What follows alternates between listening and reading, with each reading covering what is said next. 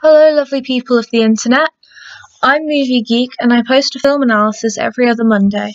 This video is about the 1961 movie Last Year at Marienbad. The following video kind of contains spoilers for the movie Last Year at Marienbad. Not that it really had a plot. If your response to watching Last Year at Marienbad was remotely similar to mine, it was probably something along the lines of what the flip. While there is no critical consensus on what the movie is about, in this video essay I will unpick a few popular theories. Before I start though, I think it's important to know that there is no "this is what the film is about and we can all go home now," and that's part of the beauty of the film. While looking at single interpretations is fun and can shed light on the movie, they are all, by nature, reductive. Last Year at Marienbad connects with the viewer on a deeply psychological level and is a starting point for the viewer to analyse whatever thoughts the movie inspires in them rather than subscribing to someone else's take on the movie. With that in mind, I hope you enjoy this video, but it's only a starting point. I'd love to hear what thoughts and questions Last Year at Marienbad inspired in your mind, so please do comment below your interpretations and read other people's.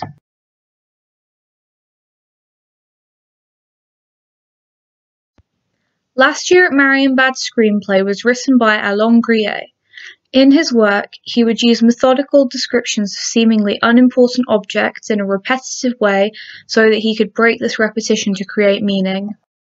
Des salles silencieuses où les pas des civils qui s'avancent sont absorbés par des tapis si lourds, si épais, qu'aucun bruit des pas ne parvient à sa propre oreille, comme si l'oreille elle-même était très loin du sol. This replaced more conventional psychological description of the characters' personalities. The viewer takes on the role of a psychoanalyst trying to piece together meaning from the dreamlike blur of reality, memory, and imagination. By having the man and the woman often interrogate each other about what really happened last year at Marienbad, they both take on the role of patient and psychoanalyst. To further complicate things, the viewer is analysing them both. However, as is characteristic of Grillet's work, different viewers take different meanings from the movie, suggesting that, by watching the movie, the viewer has the opportunity to psychoanalyse their own reaction and interpretation, and, by extension, themselves. In fact, the director even said, "For me, this film is an attempt, still very crude and very primitive, to approach the complexity of thought of its process."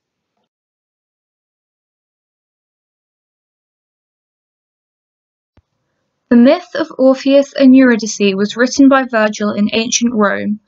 It follows Orpheus, who, upon finding his wife Eurydice dead from a snake bite on their wedding day, plays such sad music in his grief that all the nymphs and animals weep for him. On their advice, he travels to the underworld, where his music moves Persephone and Hades to allow him his wife back on one condition. He must walk out of the underworld with his wife following him, and not look back until they are both back in the world of the living. Ecstatic, he races to the living world, only to find, upon turning around, that Eurydice is just in the doorway of the underworld, and therefore lost forever. Orpheus's looking back could be interpreted as symbolic of his inability to stop looking back at the past he shared with his love. His grief stops him from moving on. Last Year at Marienbad explores this theme as the man grapples with his desire for the woman to leave with him, and the woman is unable to let go of her relationship with the man who is possibly her husband. They are locked in a stalemate where neither is able to move forward or away from their obsession. Consequently, the lack of any sense of time passing could reflect the characters' and humanity's inability to move away from self-destructive obsession. We are trapped in Marienbad by ourselves.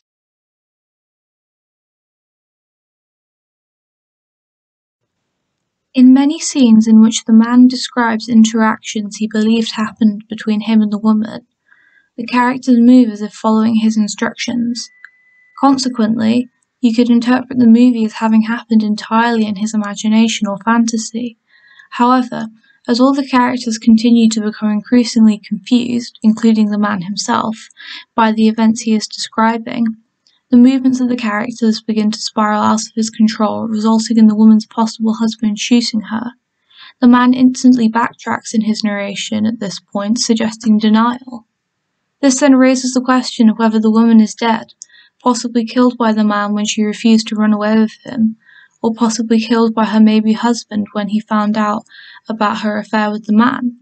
To further this, the woman finds many versions of the photograph of herself which the man showed her, suggesting there are many versions of herself and events in the man's mind. The refusal to accept reality on the man's part, in this interpretation, could be alluding to the projection of blame for misogynistic acts onto women in society. The dressing down with the white feathers implies that the man saw the woman as an angel and couldn't cope when she didn't live up to his unrealistic expectations, and the death scene is incredibly stagey, once again suggesting that the man can't cope when he realizes his childish expectations of women aren't reasonable. This adds another layer to the Orpheus and Eurydice interpretation, as the man refuses to accept the fact that the angelic woman he projected onto the woman never existed. It also leads to the next theory. In the two previous theories, the man is unable to cope with reality and therefore creates a fantasy out of his memories. This theory goes further. What if every single character in the hotel can't cope with the reality that they have died and therefore can't move out of limbo?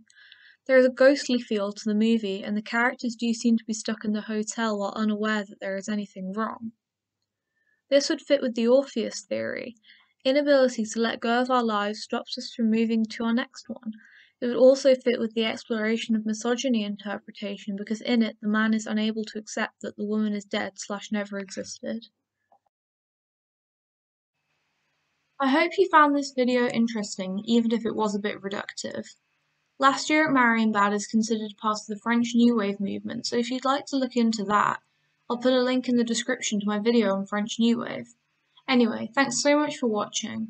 Comment below what movie content you'd like to see on this channel, and I'd love to hear your thoughts on Last Year at Marienbad in the comments. Who knows, maybe we could get a really good discussion going.